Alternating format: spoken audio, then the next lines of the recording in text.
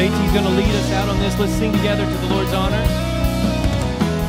Magnificent, marvelous, matchless love, too vast and astounding to tell, forever existing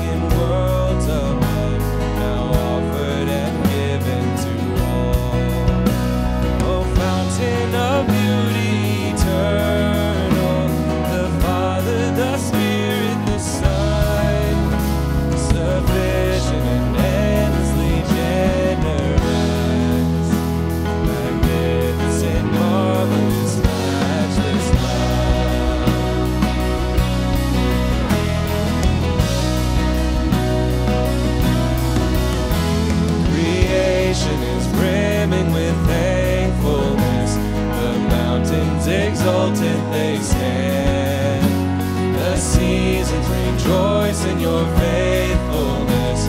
All life is sustained by your hand. You crown every meadow with color. You paint every shade in the sky. Each day the dawn wakes as an encore of magnificent, marvelous, matchless love. How great, how sure His love endures forevermore. Magnificent, marvelous, matchless love.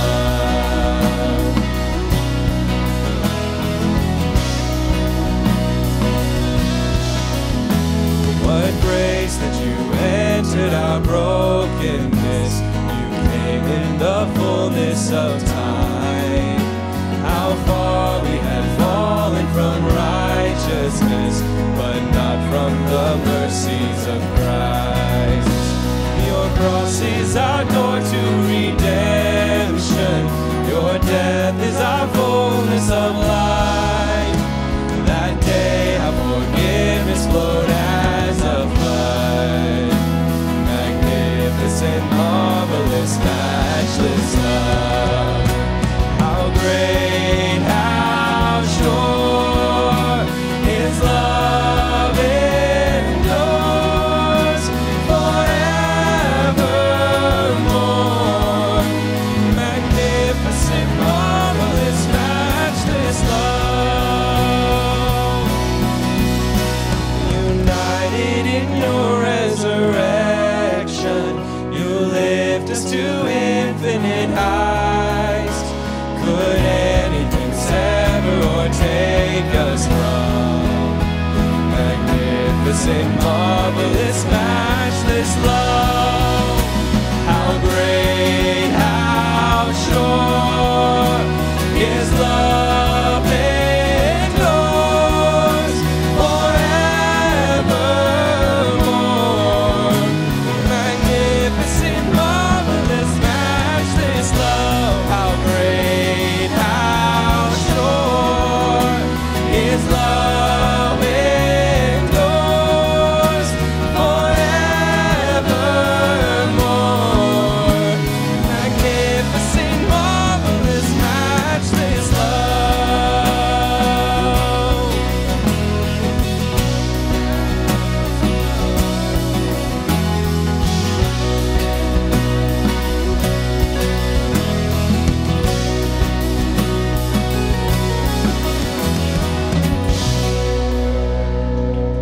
You can be seated. Go ahead. Hey, good morning, everybody. Sorry about that.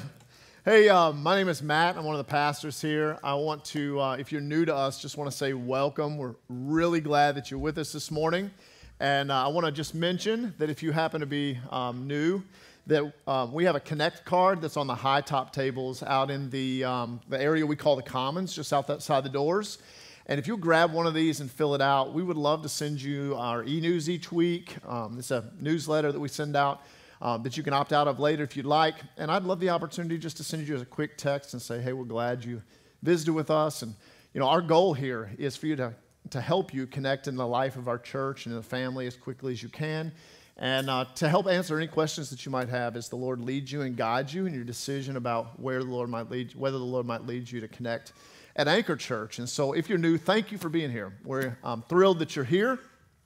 This morning, we're going to be continuing in Matthew chapter 13, and we'll be working through a couple of parables that are there back to back, I think verse 31 through 33, parable of the mustard seed and parable of the leaven or yeast. And so we're going to be talking through those this morning. So begin to prepare your hearts as we recognize that God takes really little things and He does extravagant and glorious things through the faithful obedience of His people. So this morning, we're also going to take a few minutes and recognize and honor graduates. Anybody excited for that?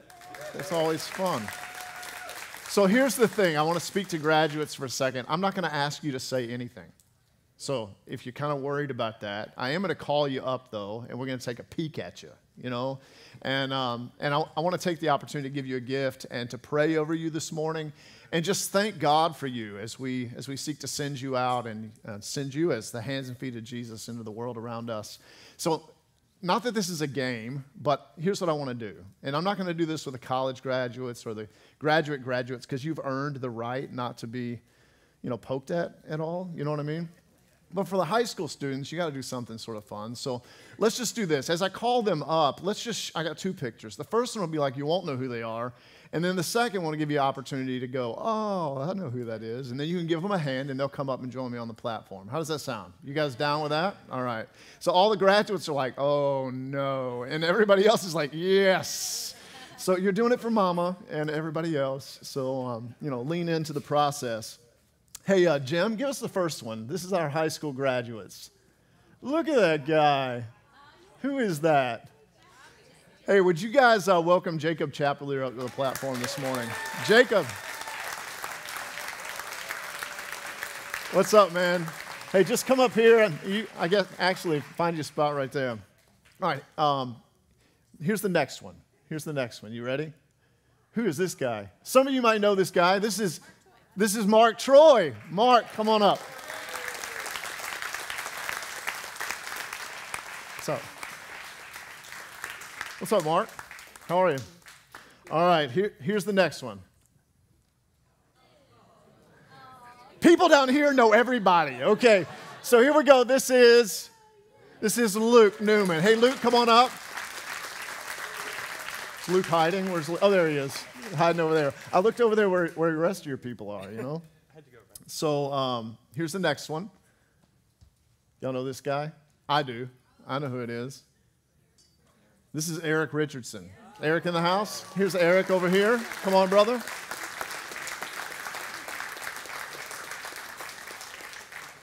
Y'all love these little pictures, right? They're the best. Check this next one out. This is so fantastic. I love this. I'm sorry, but I love this picture. Anybody know? That's right. This is Rain Fry. What's up, man? Come on. Come on up here. Join us. And last but not least, and you always save not the best for last, but this will be a good opportunity here. Y'all know this young lady? It's Hannah Shababy. Come on.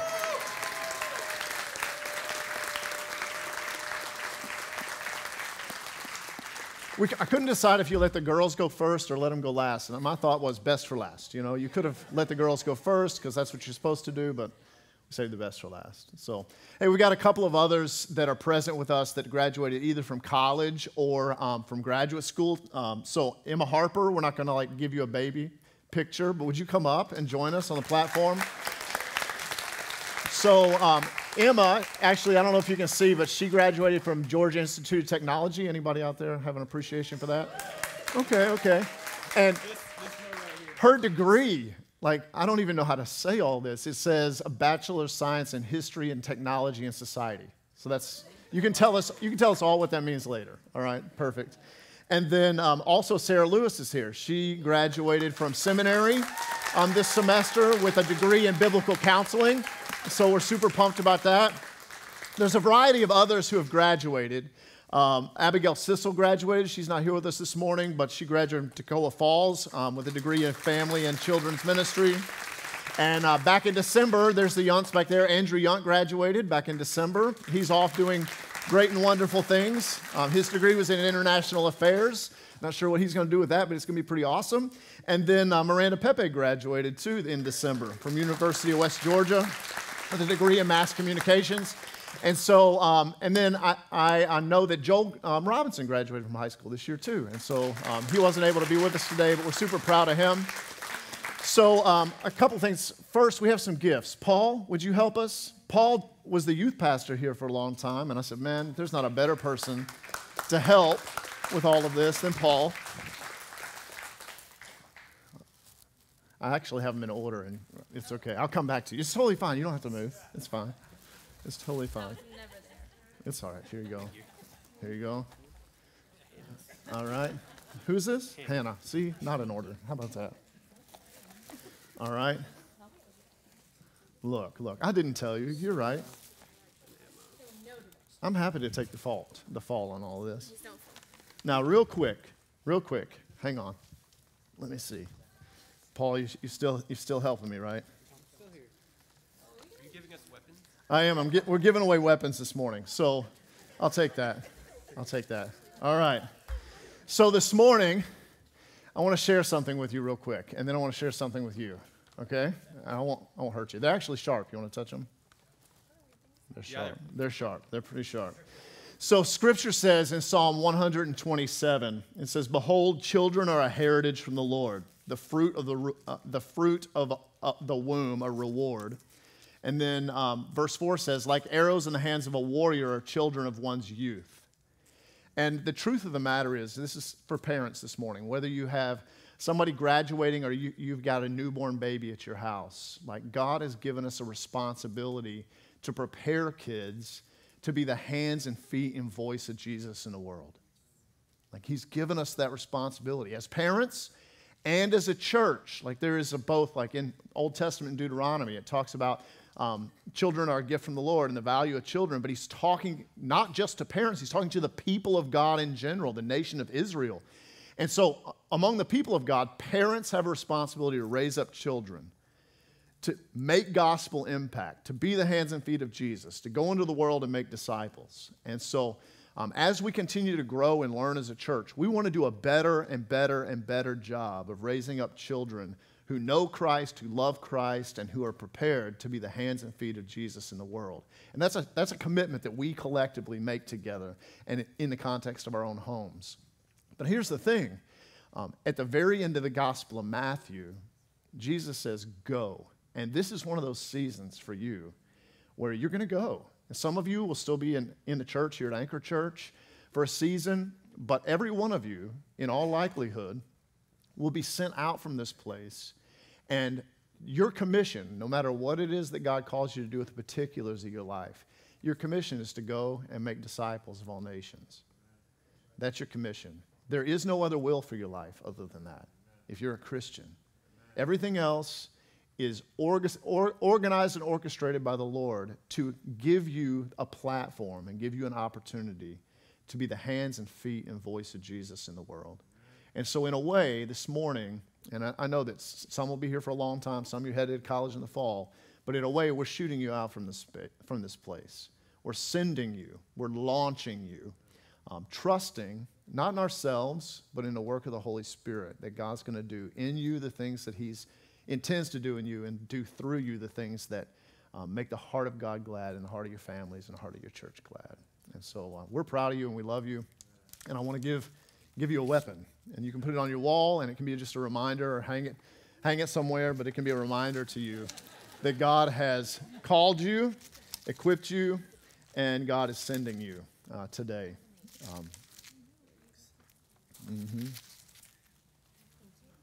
All the guys are like, "I have a weapon."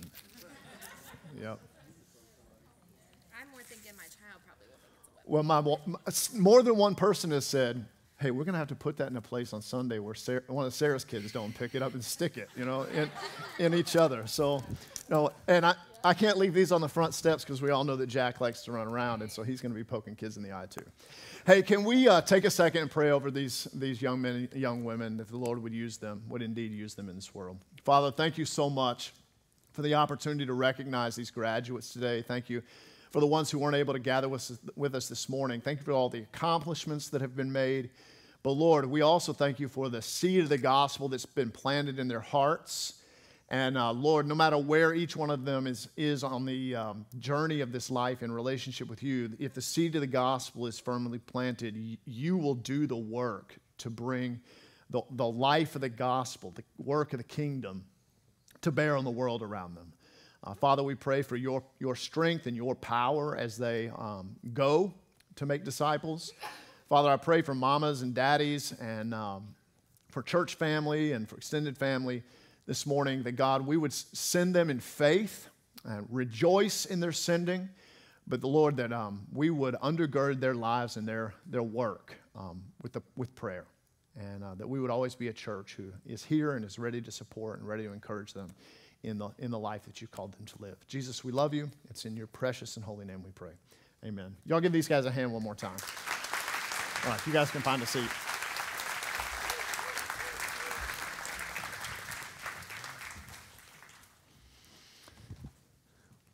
You want to stand with us as we continue in worship this morning? I'm not sure how to transition that. Newman. That's good. Well, you just had a fistful of arrows, so I'm not sure how we follow that up. No, seriously, congratulations to each of you, and also congratulations to the parents and families and spouses in JT's case. You did a lot to support each of these graduates to see them through the end, so congratulations to you as well. And what a great gift degrees are in education are. But what a great reminder, we don't build our life on an education, we build our life on the rock, Jesus Christ. And so let's sing and honor him this morning.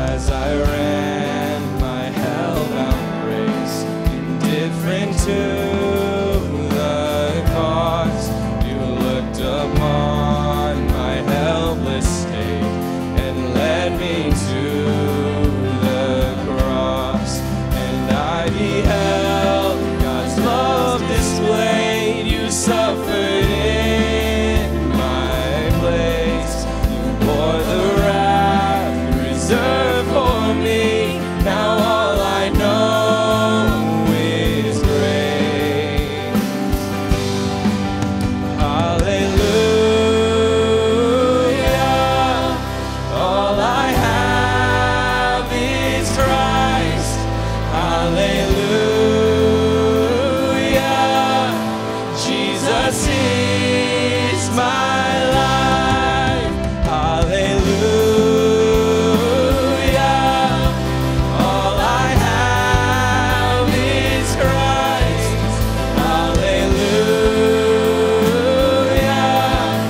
Jesus is my life.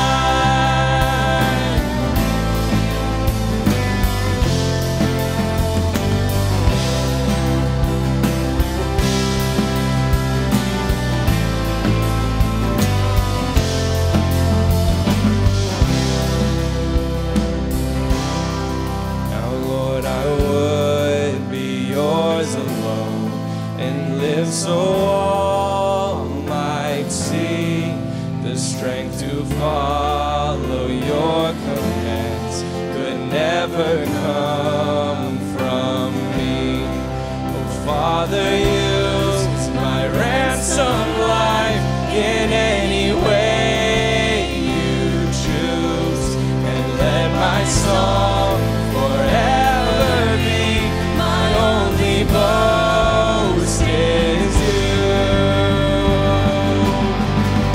Hallelujah.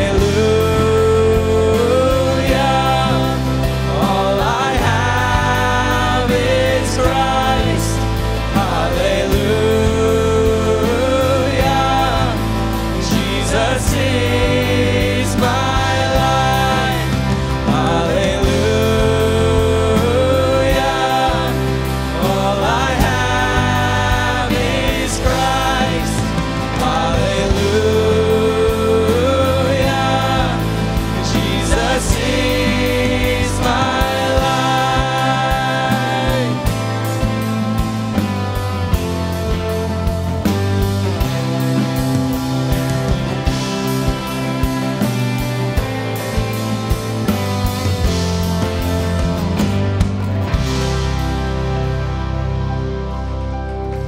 Amen. Let's pray together. Father, we thank you this morning. Thank you for the graduates. Thank you for their families. Lord, thank you for the reminders of your truth that we can build our life on Jesus Christ, the solid rock, the firm foundation. Jesus, thank you that because you're the solid rock, when life is hard and difficult, when the storm comes, as you said, when we build our life on you, it's like building a house on rock that can withstand the storm. And so, Lord, we pray today that you would build us in Jesus Christ. Lord, thank you for your word. Give us grace to open our hearts and our minds, Lord, and to listen intently to your voice and your spirit today, God. We pray that you'd move among us through your word and through the good things that you have prepared for us. And we pray these things together as a family, as brothers and sisters, Jesus Christ, our elder brother and the one who leads us. And Lord, we pray these for his honor and glory in his name. Amen. Amen. You can be seated.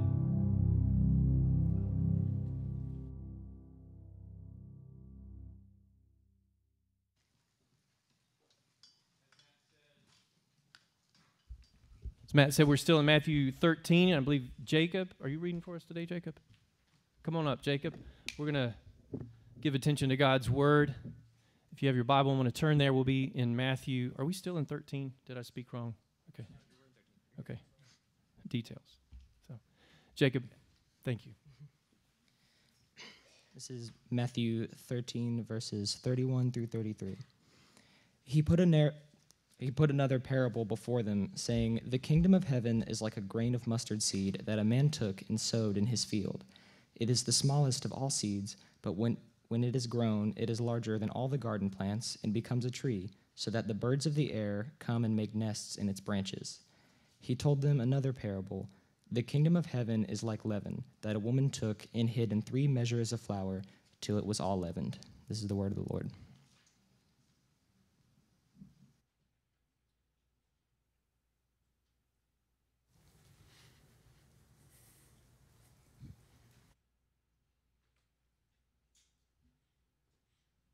Jacob made it up here twice today. Good job, man. You might get used to that. You never know. I mean, you're in that season where you're trying to figure it out. We'll see.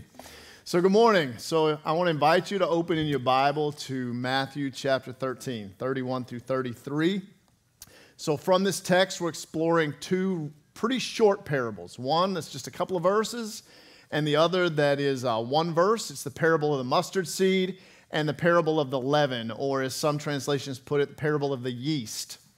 So these two parables make really similar points, but in a slightly different sort of ways. So generally, we're going to see from both parables that the power of God at work in and through humanity accomplishes extraordinary kingdom things. We're going to see that in both texts.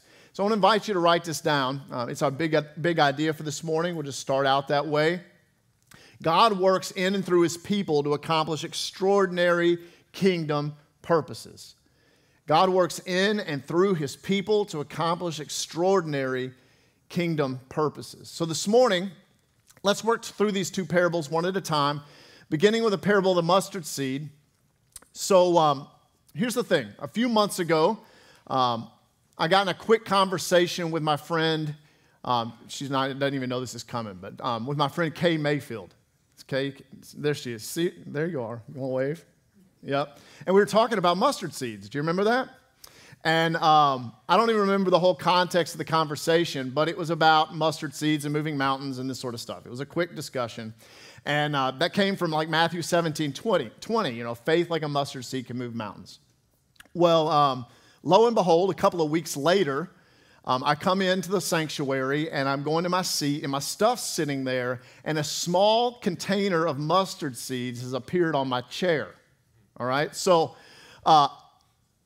just my self-assessment, I don't have the greatest memory.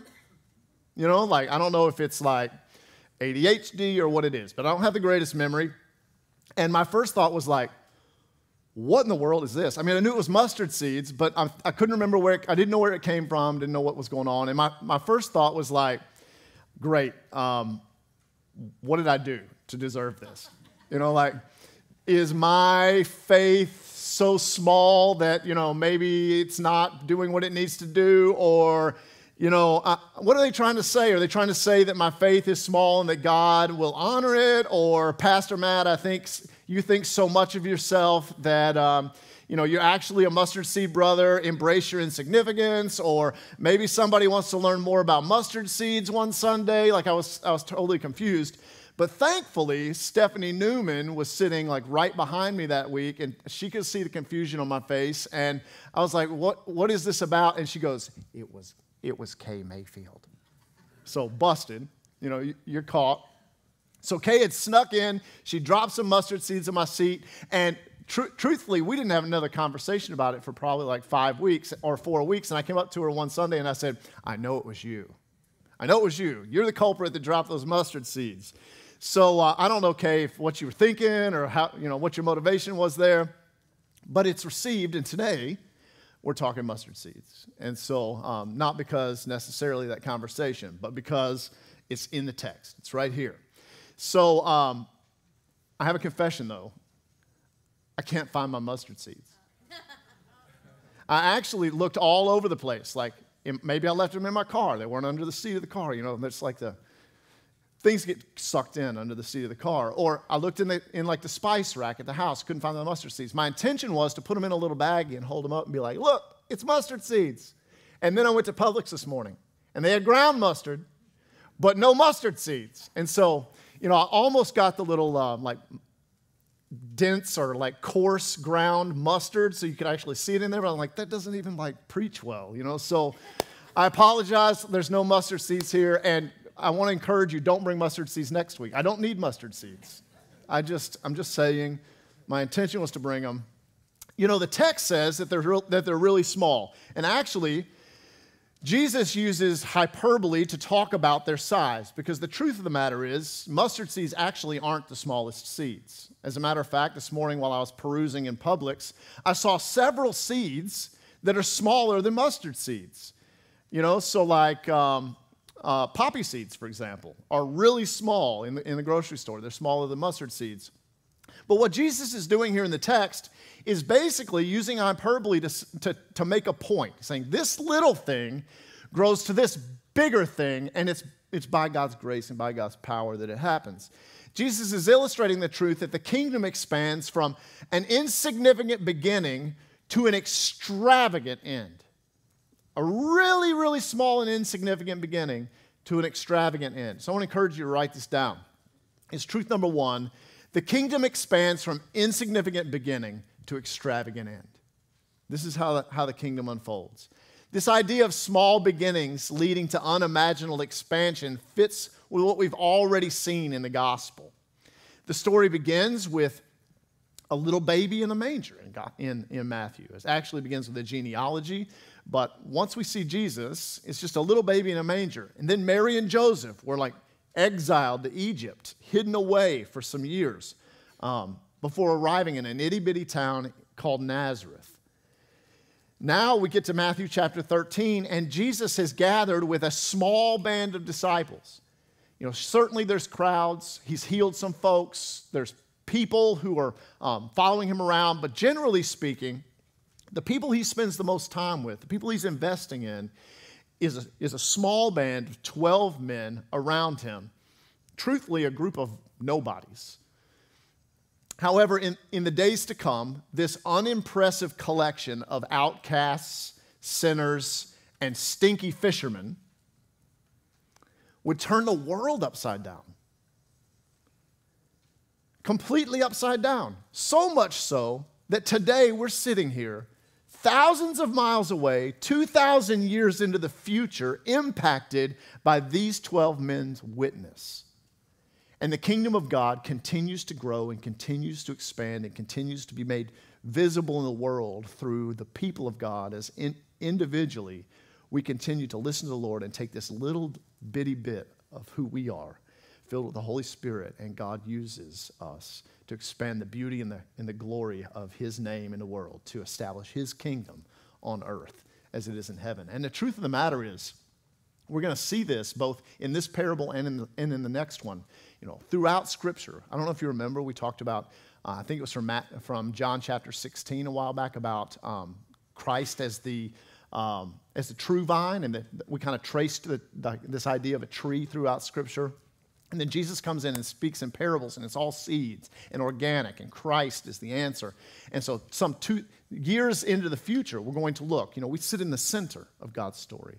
Years into the future, Scripture teaches that in the end, and it's visualized in Revelation as a tree on a mountain, that the kingdom of God will have come, and a new heaven and new earth will be established, and that Christ will rule and reign as people among his people forever and ever and ever. And so there's this little bitty investment, and it's not little because it's Christ in the world, born in a manger, that is blowing up around the world and expanding around among the nations, that will ultimately end in a new heaven and a new earth.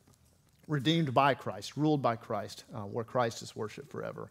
So we're a part of this same kingdom that Christ came and proclaimed, a kingdom that continues to expand today through his church.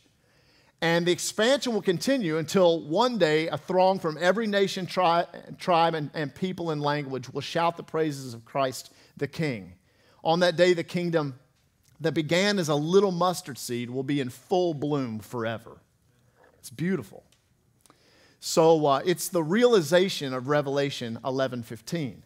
The kingdom of this world has become the kingdom of our Lord and of his Messiah, and he will reign forever and ever and ever and ever.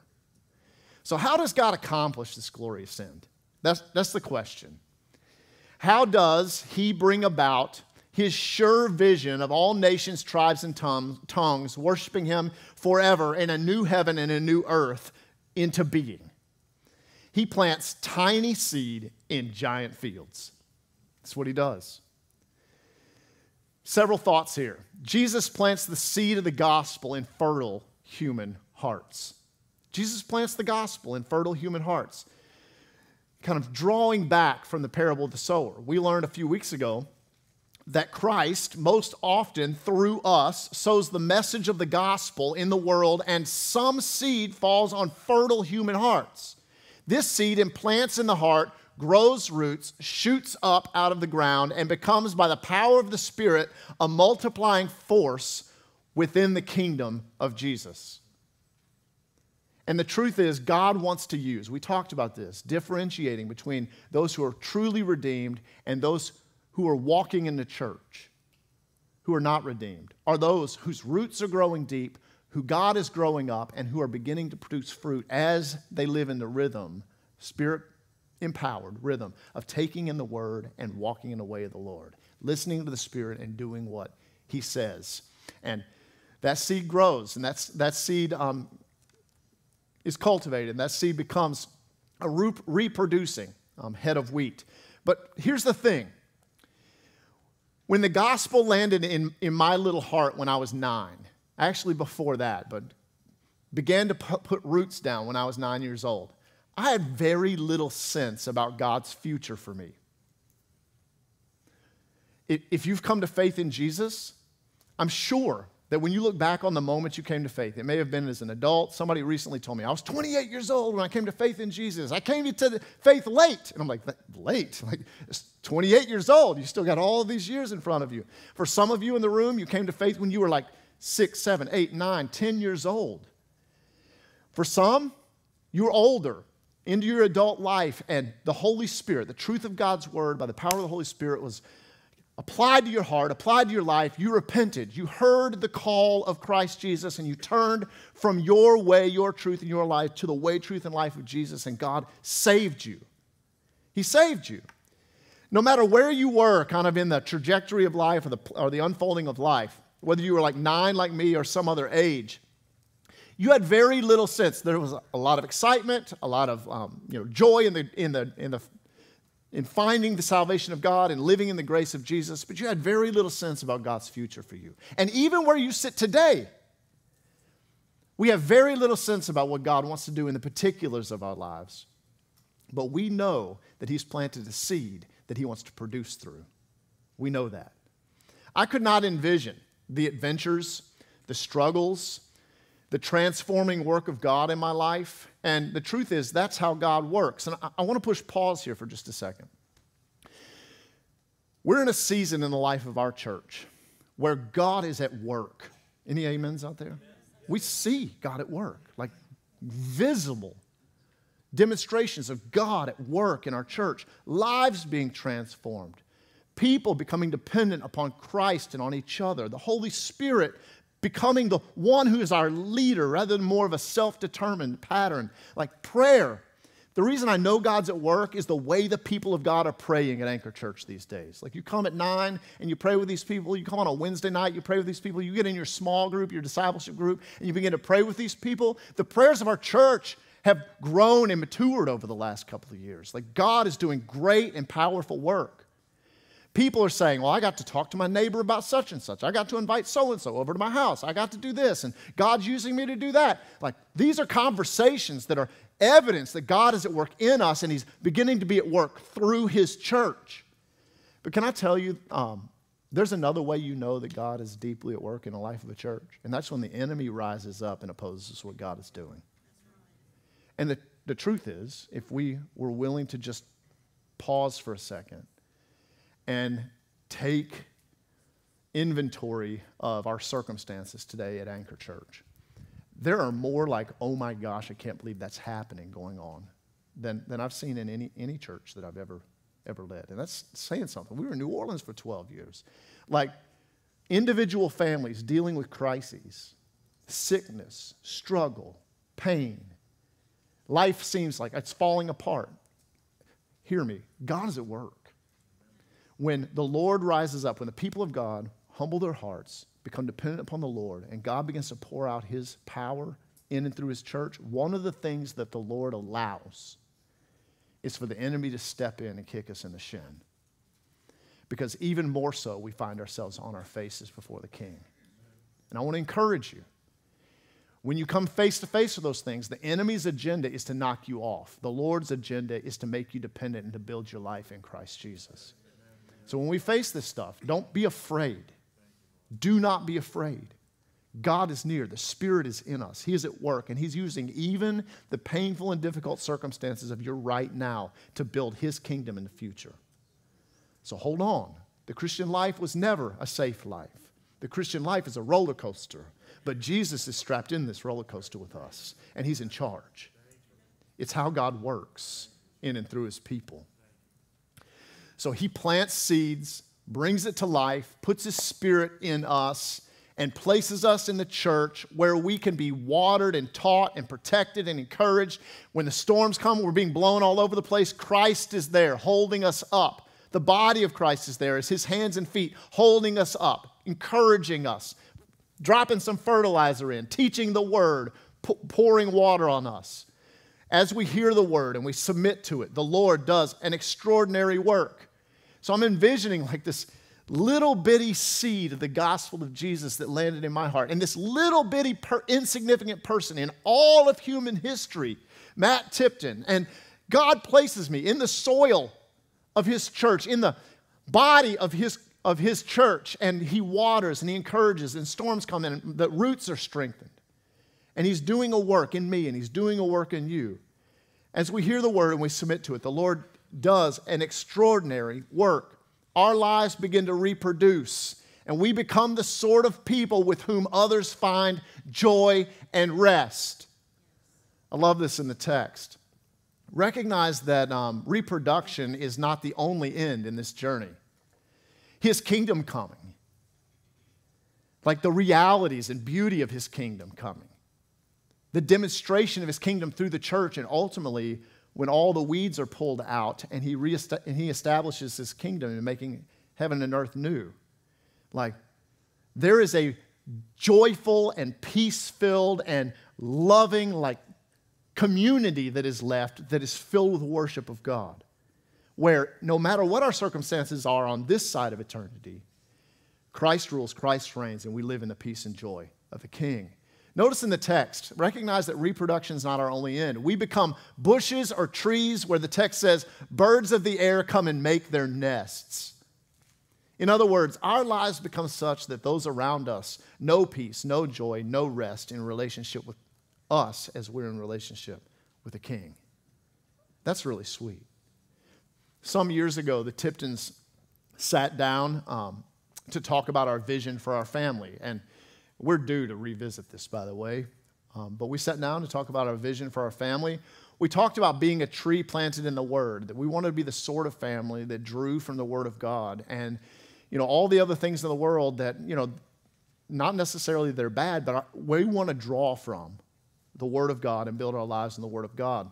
We want to live in the Word, be planted in the Word and live in the world, though. We determined we wanted to be a family and have a home where other people feel at home and refreshed with us, where they experience the love of God over dinner with us and in proximity to us. We want to be a family whose shade gives comfort and rest to others. We want to draw people close in order to show the gospel and share the gospel of Jesus Christ so they might know Him, be redeemed by Him, and grow in Him. So this is something we spent some time talking about. We actually had a painting of a tree that we have rolled up in a closet somewhere right now, but a painting of a tree, and in our church plant in New Orleans, it has hands from all the people who were in our church at that season, and people that we had the privilege of being a part of their lives and encouraging. And it was something we used in the church, but then as we left, we took it. It's ours. And so we've kind of seen it as a demonstration or as a picture of our family life and who God wants us to be. The truth is we don't always succeed at this. There are even times that we lose sight of the vision that Scripture has given us, that God's Word has given us, that we've established for our family.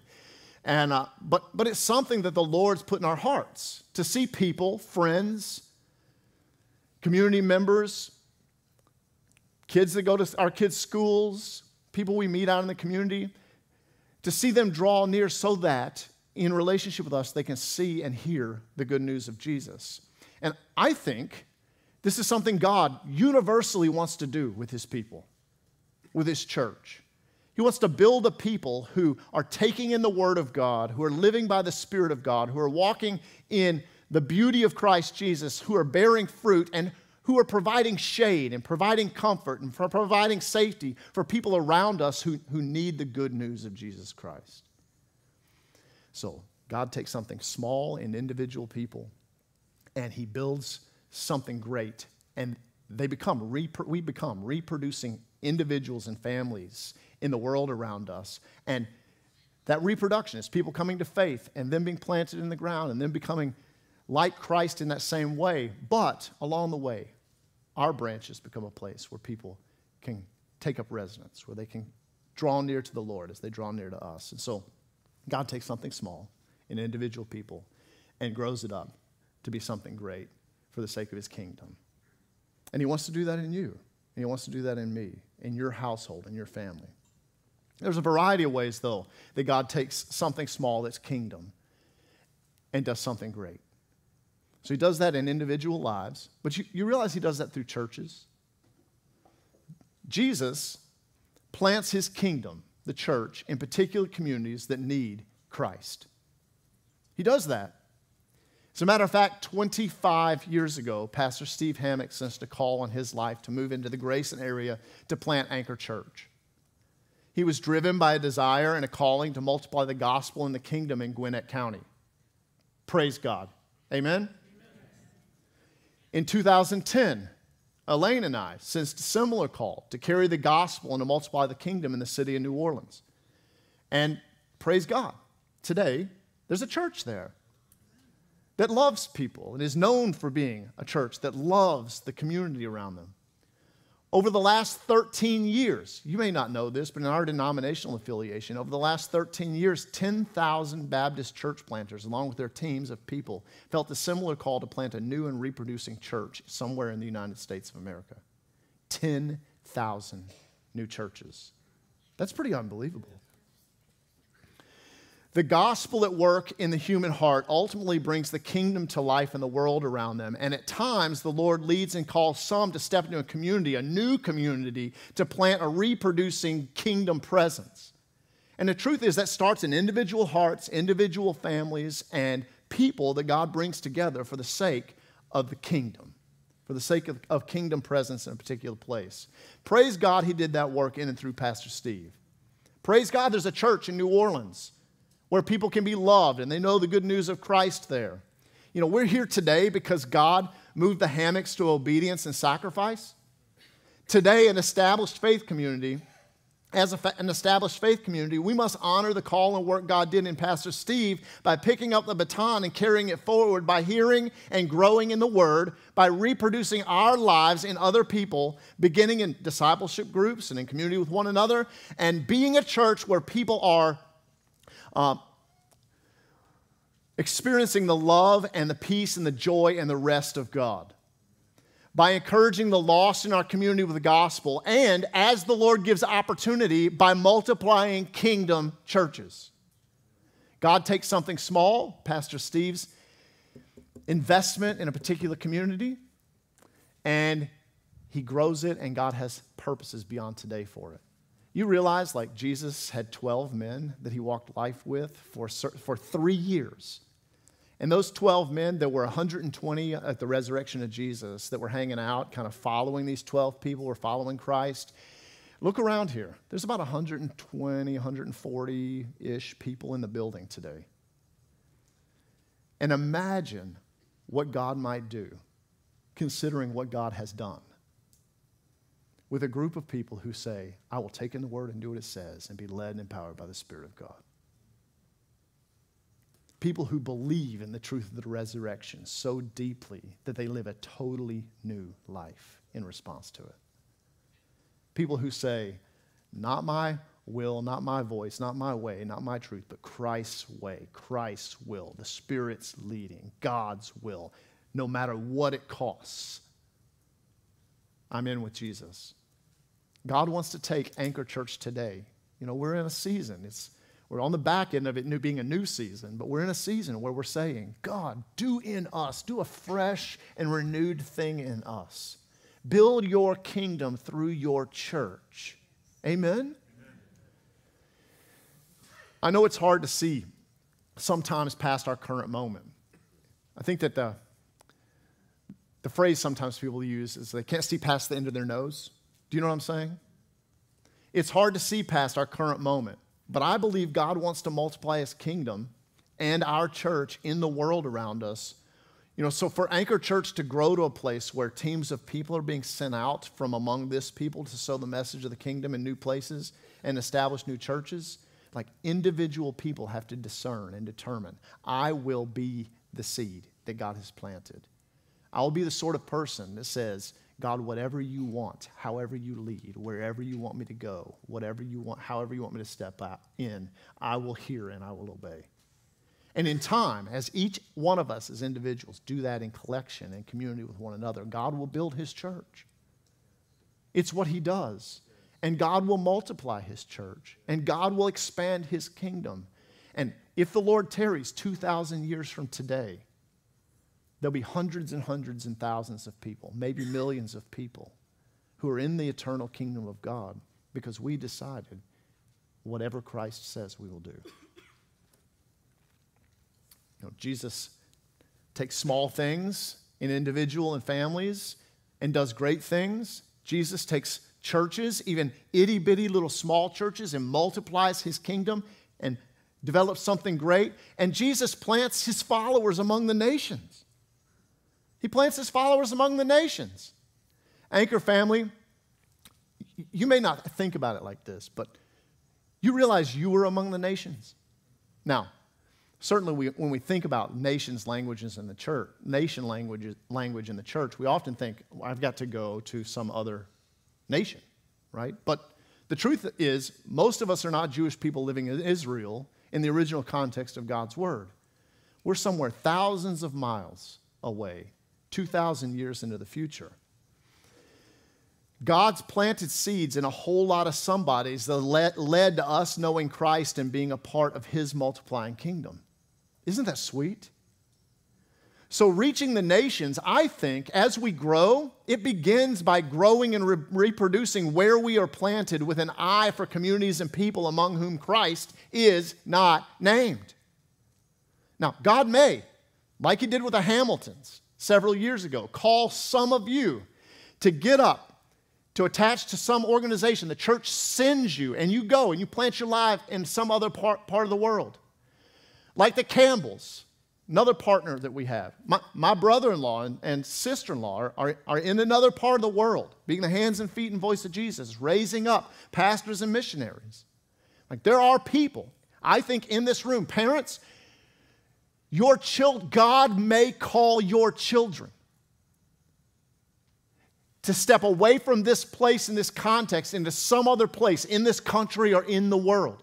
Some place where, oftentimes we call it the 1040 window, some place where less than like 1% of the population knows who Christ is. God may call your children to lay their lives down for the cause of the gospel of Jesus. It gives a new sense or a new meaning to this idea of us launching our children as disciple makers into the world.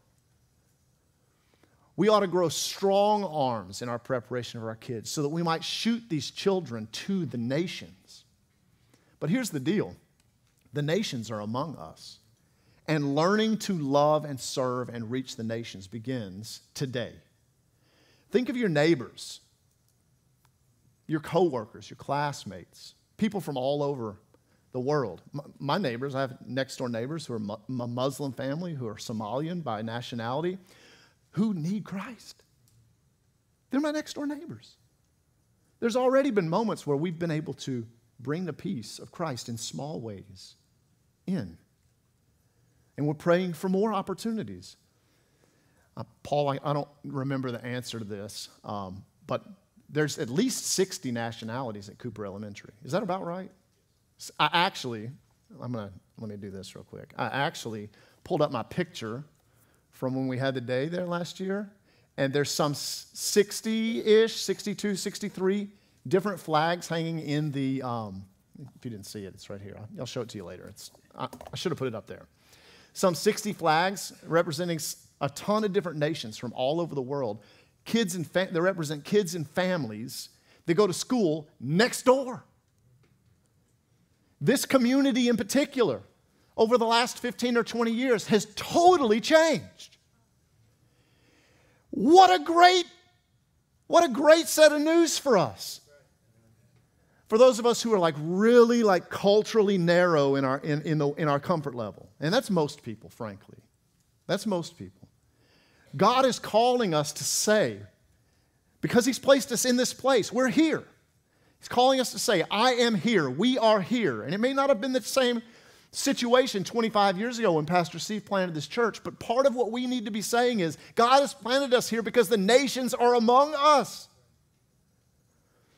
Stepping outside of our comforts and what's normal for us and our day-to-day situation, our day-to-day cultural realities, and saying, the nations are among us. I need to step into my community and get to know and love and serve the hundreds and hundreds of nationalities, frankly, that live in our community. It's amazing. What an amazing gospel opportunity. I hope that's your mindset. It's a biblical mindset that God would place His people among people from all kinds of places for the sake of His kingdom. And His vision in the end, where all nations, tribes, and tongues are represented around the throne, worshiping the King of Kings. The truth is, if we're willing to listen and we're willing to obey where we're planted here and now as little bitty seeds, and if we're open to the work of God in our lives and in this church, God will be faithful to call every one of us into the neighborhood, and He will be faithful to call some of you to move, to relocate your lives and your families and your witness into a place where the name of Jesus is not being proclaimed. And it would be wonderful. Like the Hamiltons, who we interviewed a few months ago, Campbell's, my brother-in-law and his family, who are in Asia. God is going to call some from among us, maybe even some of your children, to carry the gospel to places in the world where Jesus is yet worshiped. And He's going to take the seed He planted in a 9-year-old heart, or a 28-year-old heart, or a 60-year-old heart, or a 5-year-old heart, and it's going to grow, and God is going to use the seed of the gospel, the good news of the kingdom of God in your heart and your life, to be the hands and feet and voice of Jesus, to bring the kingdom of Christ in a visible way to the world around us. All of this witness and going and kingdom multiplying feels, honestly, big. Maybe where we sit today, a little inaccessible, scary. Anybody else feel all that? I do. But here's the thing. The power and potential is inside the seed. I think we have a tendency to hear all of this, and we think, well, I could never do that. I could never be the gospel to my neighbor. I could never help plant a church on a team and go multiply the kingdom of God in another community 15 or 20 miles from here. I could never, quit my job and move to Africa or Asia or South America or the Middle East or some other place in the world for the kingdom cause. I could never do that. That's scary. But here's the thing. It's not up to your power. You take a look at a little bitty mustard seed, and from the outside, there's not a lot to it. You look at it and you think, I don't know. I'm not sure that's going anywhere. But the truth of the matter is the power and potential is inside the seed. We look at a single mustard seed, and it's easy to overlook it as completely insignificant. As a matter of fact, if you threw a mustard seed out in the yard, you would never find it. Because it seems completely insignificant. But it's not. Because God has put everything needed to become a tree where birds come and rest inside that seed. And that's true for you. And it's true for me. And it's true for us at Anchor Church. We are nothing. The truth of the matter is, we're dirt made in the image of God. That's who we are. Our lives, our family, our church, in the massive field of Gwinnett County, in the massive field of the nations, we're incredibly small and incredibly insignificant. Toss that little seed out into the yard. Where to go? But we have the Spirit of God in us, who is taking the Word and is growing us up and is leading us and guiding us and empowering us to make a multiplying impact in the world. It's not up to you. It's not up to me. It's the gospel at work in us by the power of the Holy Spirit. Beyond the work of the Holy Spirit, what does it take for our lives to count in this way? So, here's the thing. If you're a Christian, you have the Holy Spirit. You have the Holy Spirit. But there's a whole lot of people who are hearing the word every week and saying, oh, and there's this wrestling back and forth. You know, am I going to listen? Am I going to take it in? Am I going to allow it to be heart level? Am I going to allow it to be convictional? Am I going to submit to the work of the Holy Spirit who is bringing this word to visible life in my actions and in my day-to-day?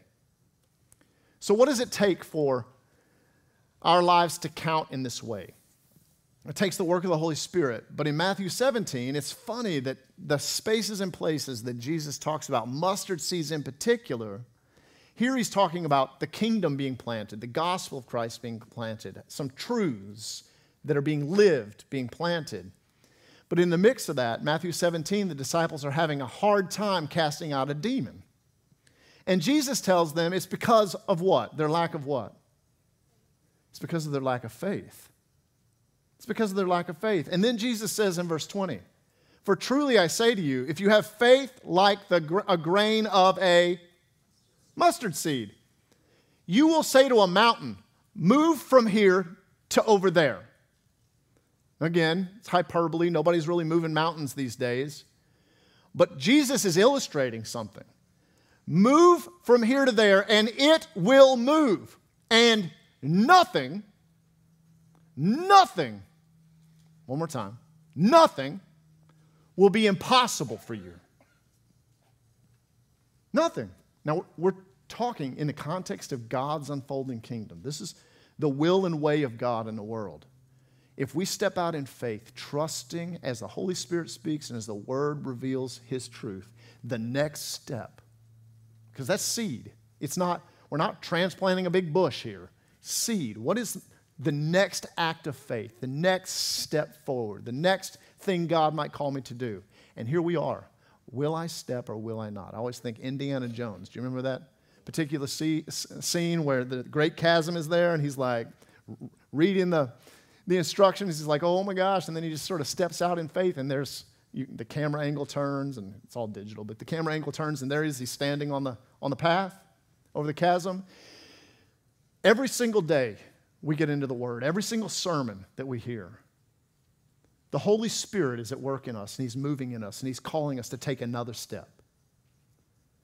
Scripture says of Scripture that Scripture is a lamp unto our feet, a light into our path. It's not like this big beam that shows us the entire way. It shows us the next step of faith. So we take in the Word, and God gives us the next step of faith. And here's the thing. Ultimately, this seed that God has planted in us, this gospel seed that God has planted in us, the Spirit is in us, and the Spirit of God, the gospel at work in us and the Spirit of God are leading us every day to just take the next step. Just take the next step. Now, it can get all kinds of scary out there. When God gives us, we pray, God, give me a vision for my future. Be careful with that one. I can tell you at 9 years old, if you told me all the things that Elaine and I and the kids and everybody's walked through, I've been like, I don't know about all that. But God has been so good. All the Lord's looking for in the middle of your storm, in the middle of your tragedy, in the middle of your difficulty, in the middle of your struggle, worry and anxiety is in the future. Remember, we talked about this just recently. Do not be anxious about anything. Don't be anxious about tomorrow. Let tomorrow take care of itself. God is calling us to take this little itty-bitty faith step, that's the next step, to allow the seed of the gospel to work and the Holy Spirit to work through us in such a way that we're willing to say whatever it is the Lord says, not 10 steps down the road, not 5 years down the road, not whatever, fill in the blank, but what is my next step? God, where are you leading me today? The disciples, when they're casting that demon out, they were attempting something for God without faith in God, without a dependence upon the Holy Spirit and a faithful obedience.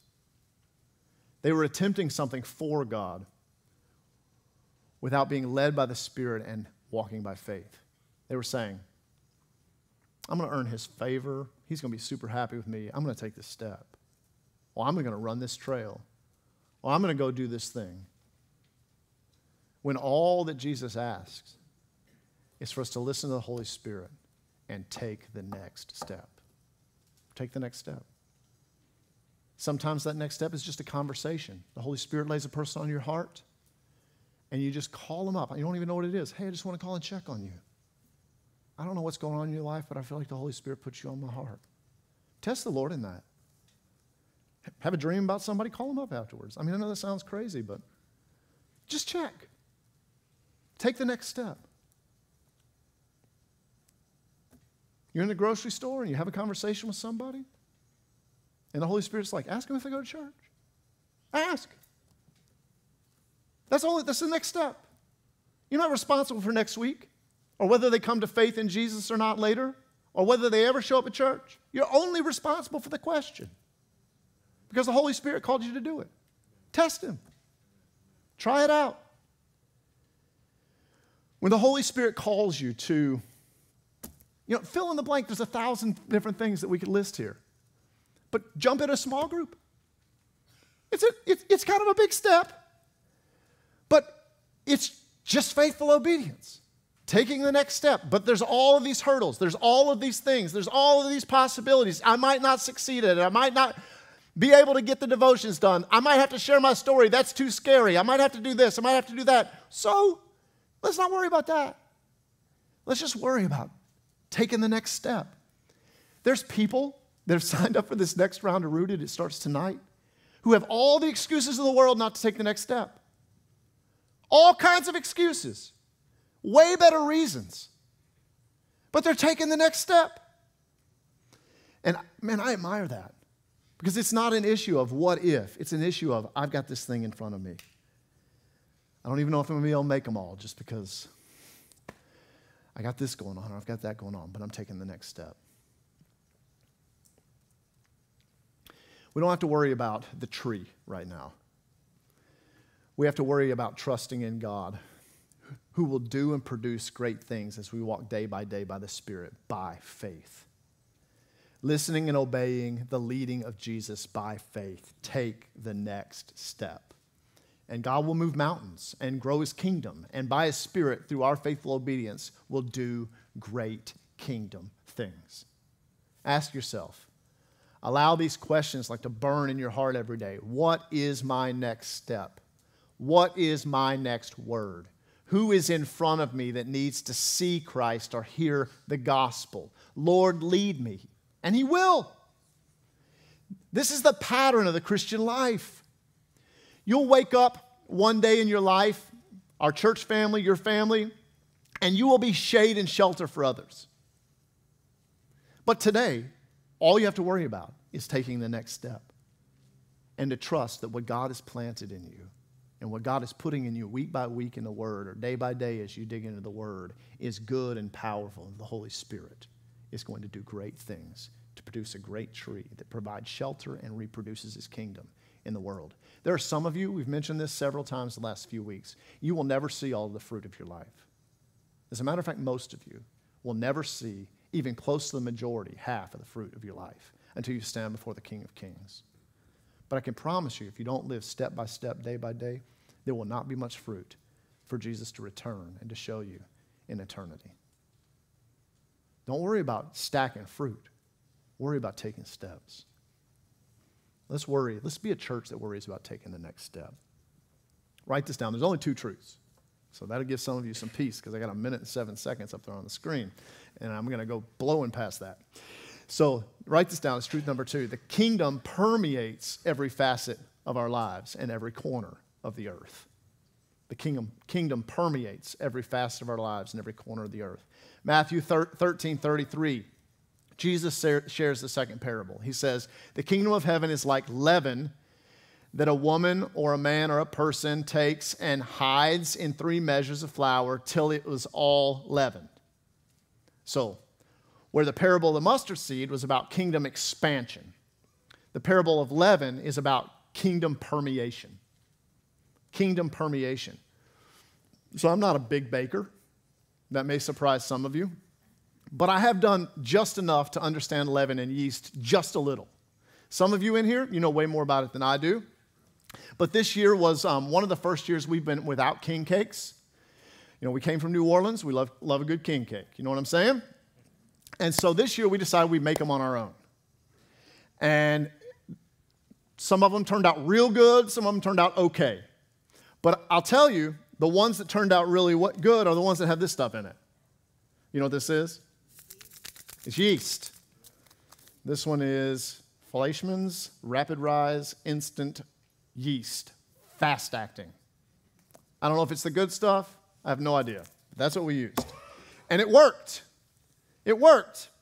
We took a stab at baking our own king cakes instead of ordering them, and it worked. What's amazing is just how this little bitty packet, just a little bit of yeast under the right conditions, brings the baked goods to life. Catch that. My instant yeast packet says on the back, yeast is a living organism. Don't heat your water too much because you can kill your yeast. Okay, so bottom line, what's in this little packet is alive. It's alive. Now, wouldn't it have been great if I had mustard seeds? See, now we're regretting not having the mustard seeds. What's in the little packet is alive. In order to activate it, if you read on the back, it says, heat up some water, but only to this temperature. You with me? Those of you who bake, you're like, yeah, I'm with you. Okay. And then put it in there and wait. It's got to start like doing its thing, you know, and start moving around and living well. So it's, in order to activate it, you put it in warm water and you wait. And after it's activated, you add your dry ingredients, your flour, your salt, maybe sugar, depending on what it is you're making. And then what's next? Somebody want to give me some pointers? Stir it up. It's supposed to be super thick if it's like bread or whatever. So it actually ends up being kind of like gloopy, and you put more flour in, it comes away from the edges of the bowl. Okay, I've done this a little bit, you know, and it comes away from the edges, and then you flour your table, and then you dump that joker out. Sometimes. And you knead it, and you knead it, and you knead it, and then you put it in the fridge or you put it on the countertop. And what happens then? It rises. And then some recipes, you have to punch it down, pull it out, knead it up, and let it go again. And then you shape it into whatever you're going to shape it into, and you put it in the oven, and you eat it. And it's good.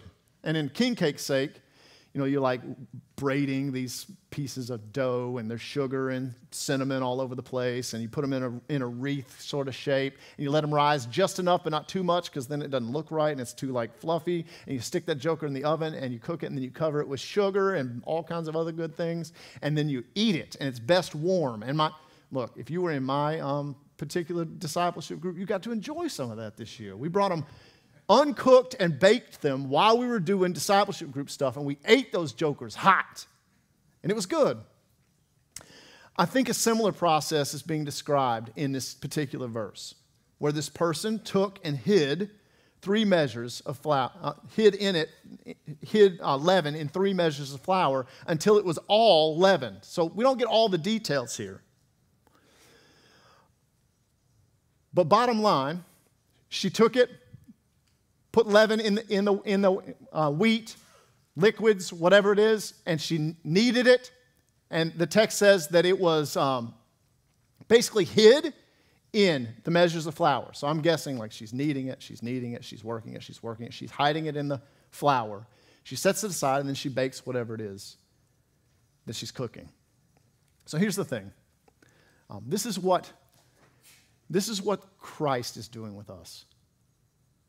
He has placed His Spirit in us and His Word in us, and He is bringing about His life and His likeness in us. And in the end, it's going to be sweet to someone's taste. So first, the gospel of the kingdom permeates our lives and the church. And here's how it works. The gospel hits your heart. Christ hits your heart. The Holy Spirit, you repent, and the Holy Spirit falls on you. And the leaven of the gospel, the leaven of the Holy Spirit is like placed into your life. And in the context of the church and in the context of the Word, God goes to work, kneading your life and he goes to work kneading your life.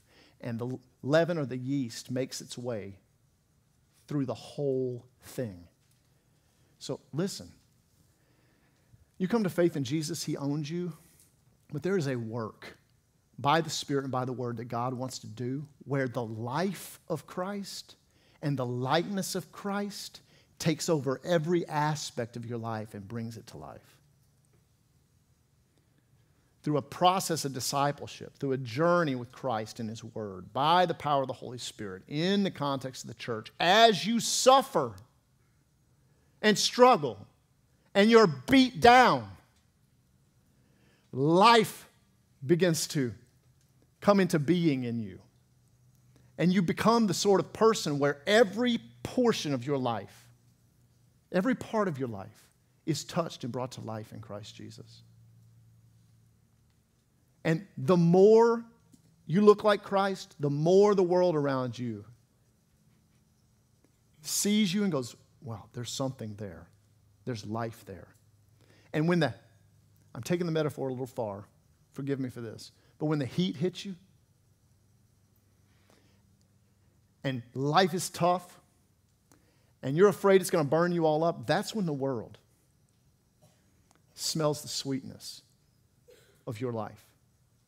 Because you've got the life of Christ in you. And what begins deep down on the inside over time, you take a look at the list of sins that have a hold of you. God begins to free you and set you loose and make you more like Christ in your character and your actions and in every part of your life and every way of your life. And you begin to look like Christ, and the heat begins to be applied, and the smell begins to come from the kitchen, and the world begins to go, I smell that, I see that, that looks good. There's something beautiful going on there not because you're great, you're just a lump of flour. But because Christ is in you and has brought the life of Christ about in you. Christ suffered. One of the most beautiful things about Christ was the way that Christ suffered and struggled in this world when the heat was applied. And there's beauty and goodness and sweetness that comes from the people of God as we walk through these difficult challenges. But here's the good news. Our lives have been permeated with the life of Christ Jesus. He has brought us to life. It's not for nothing. It's so that the world might see, smell, and experience the beauty of Christ Jesus. And here's the cool thing. When God does that in individuals all over the room, his life permeates our lives, brings the things that were dead to life, chases the sins away, sets us free, brings the things that were something and were ruling us to nothing. When he does all of those things, collectively as we live and walk life together, Christ begins to permeate the world around us through our witness and the conversion of lost people. And his whole plan is not just to leaven you as a lump. You were dirt and now you're flour. His goal was not just to leaven you as a lump. His goal was to make all things new. And he makes all things new. He brings about a new heaven and a new earth. As your heart and your life and your actions and your mind become more and more like Jesus, as we collectively grow to be more and more like Jesus, as we serve one another and build into one another, and we step out in the world to demonstrate all of that, in our corner of the world, the kingdom of God begins to be made visible. And it unfolds and it multiplies, and life springs from this place into the community, and a sweet aroma of Christ's kingdom begins to be evident in a particular community. And sometimes, those of you who bake, this is like advanced stuff. Sometimes you can take a little bit out and you can go plant that stuff in some other flour and mix it all up, and it keeps growing. And you take a little more out and you put it in this lump and you mix it all up and you let it sit in the fridge and it keeps growing. And God has a plan, I think, to do the work in us that brings about the life of Christ so that ultimately we can impact the neighborhood, but not just the neighborhood. So that God might raise up some men and women, boys and girls, to go and be the power of the life of Christ Jesus, not just in the neighborhood, but among the nations. It's something God wants to do. But here's the thing. Don't freak out about all that. Just take the next step.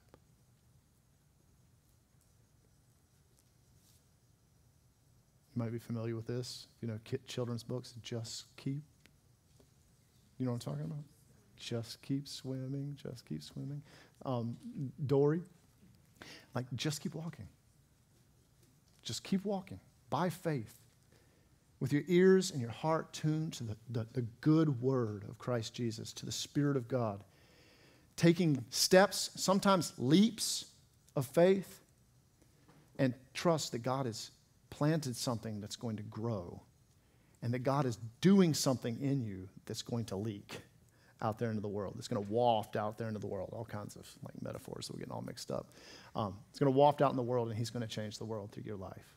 You may not ever see all the power and beauty of what he's going to do, but he has a plan for you and for me and for Anchor Church to do great kingdom things through us. Let me pray for us. Father, thank you so much for this word. We thank you for speaking in these parables and bringing the work and life of your kingdom to life for us. Father, we thank you for planting the seed of the gospel of Jesus in our hearts and our lives. Father, I pray for brothers and sisters of Anchor Church that are around this room. Lord, I pray that we wouldn't get caught up in the what ifs or the fears or the anxieties of what's down the road. But Lord, that today in response to your word, that we would just get up, hear a word from the Lord, and say yes. Take the next step. Because you take small faith, small acts of obedience. The work of the gospel is us living by the Spirit, taking day by day steps as not us, but you build your kingdom. Lord, build your kingdom in us and through us. Help us to see purpose in the heat that is applied to our lives. And Lord, help us to remain faithful day by day. We love you. In Jesus' name we pray. Amen. Let's stand together and we'll respond to the Lord as we sing.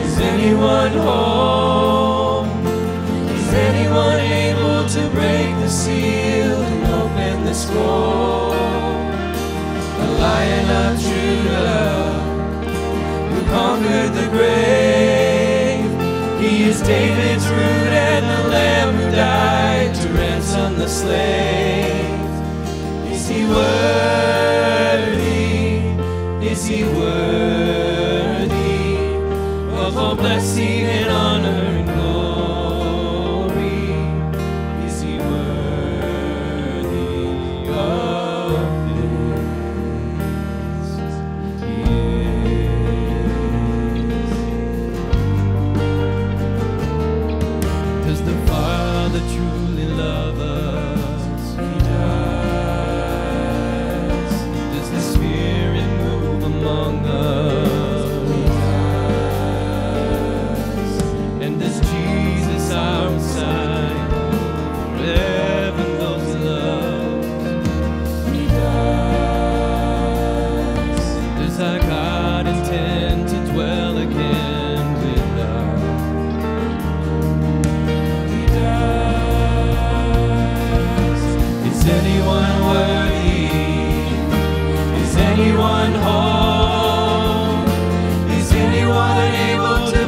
the seal and open the scroll.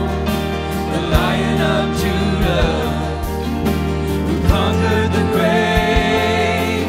He is David's root and the Lamb who died to ransom the slave.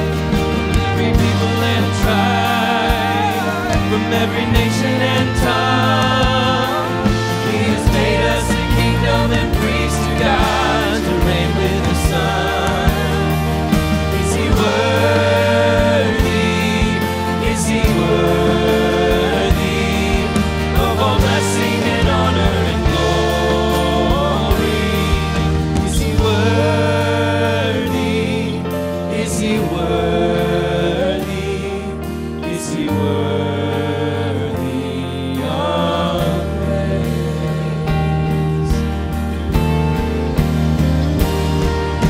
He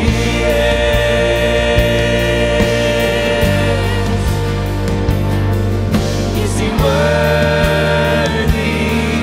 Is He worthy? He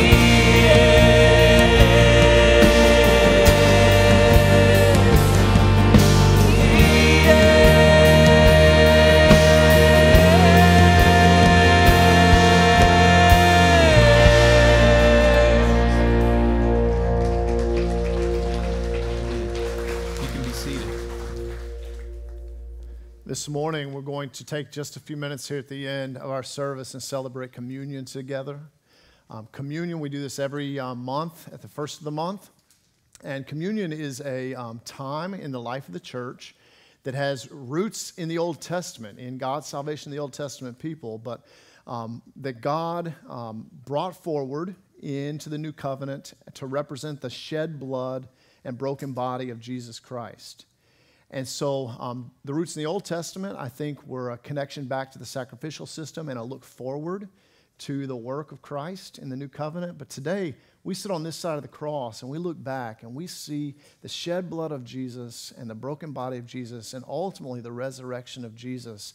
And this is the center, this thing that Christ has done in laying His life down and being raised from the dead is the center of our faith and life in the church. It is...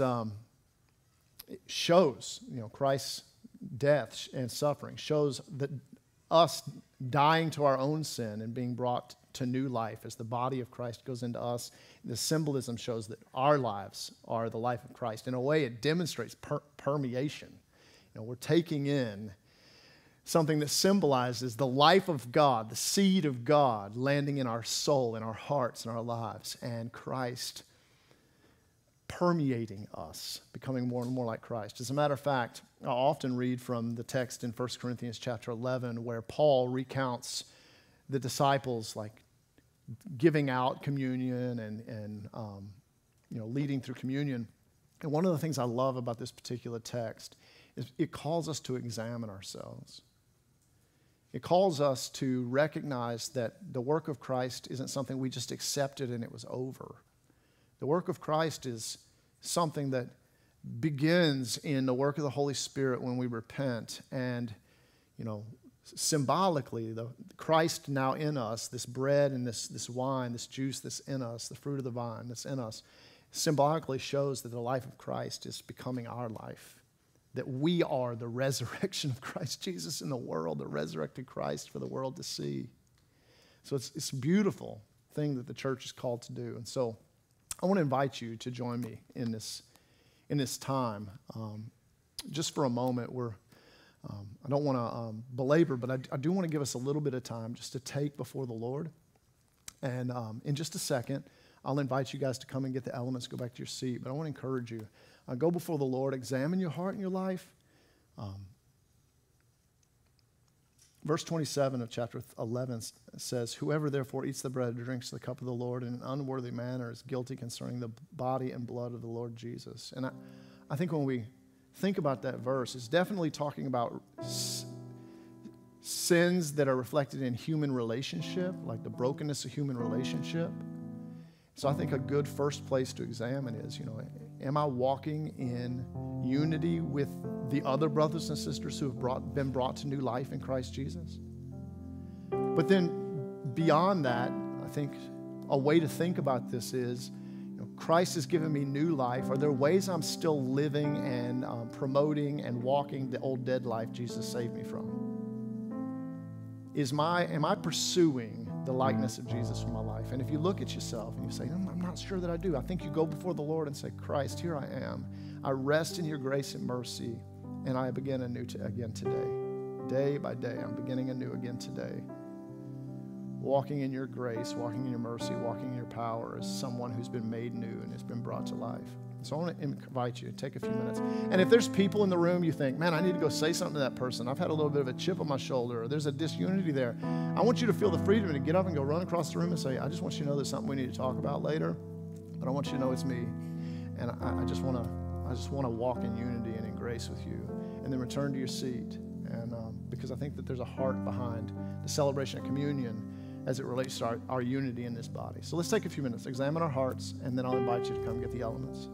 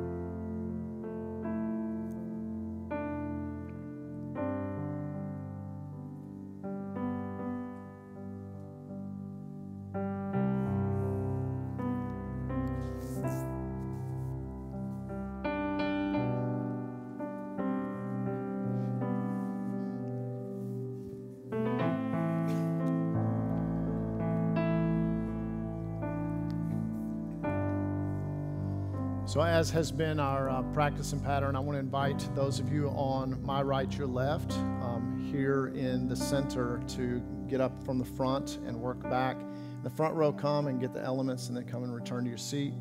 And we'll just kind of work out that direction and then come around and come find your seat. And then we'll go to the outside and do the same and come back to your seat. Maybe come inside to out. I don't know if that makes sense, but anyway, you're with me. And then those of you on the left side as well, if you'll come out and grab the elements and return to your seat, starting in the front and moving to the back and then the outside. And then once we've all received the elements, and then I'll lead us as we take it together in unity as a body. So I invite you to go ahead and move now.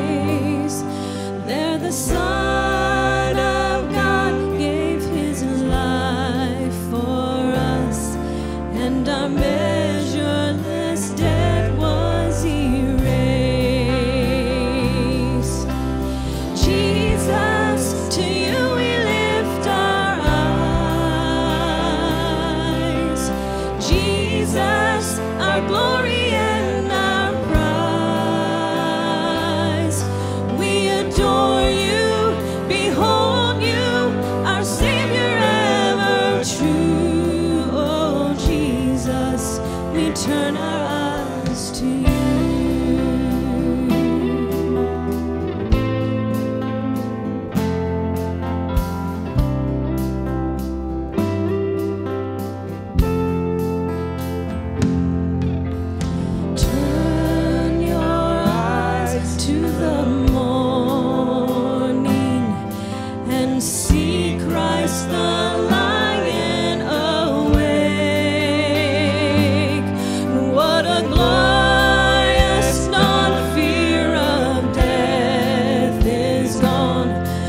for we carry his life through our days.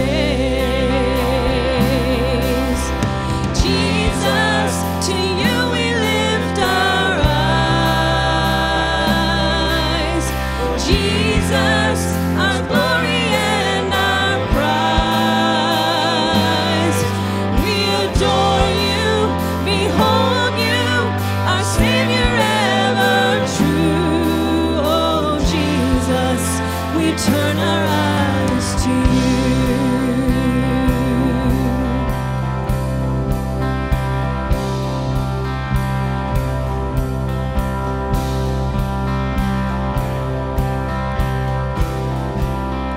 Turn your eyes to the heavens. Our King will return for his own, and every knee will bow, every tongue will shout, all glory to Jesus alone. Jesus, to you we lift our eyes. Jesus, our glory and our prize. We adore you, behold you, our Savior ever true. Oh Jesus, we turn our eyes to you. Jesus, to you we lift our eyes. Jesus, our glory and our prize. We adore you, behold you, our Savior ever true. Oh Jesus, we turn our eyes to you. Oh Jesus, we turn our eyes to you.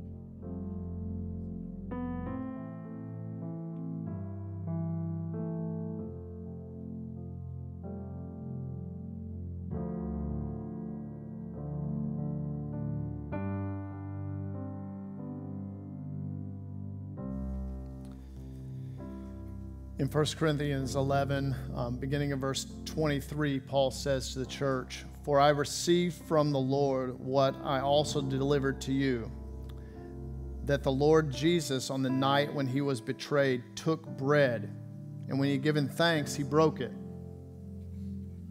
and said, 'This is my body, which is for you. Do this in remembrance of me.'"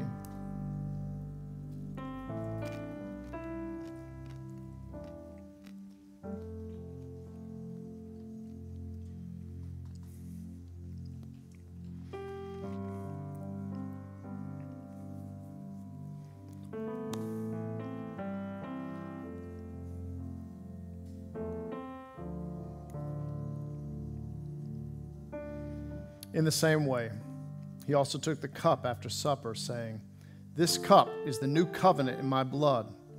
Do this as often as you drink it in remembrance of me."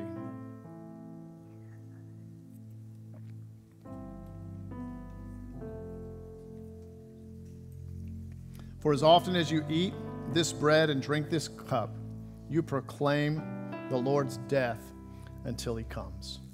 Grace and peace. You're dismissed.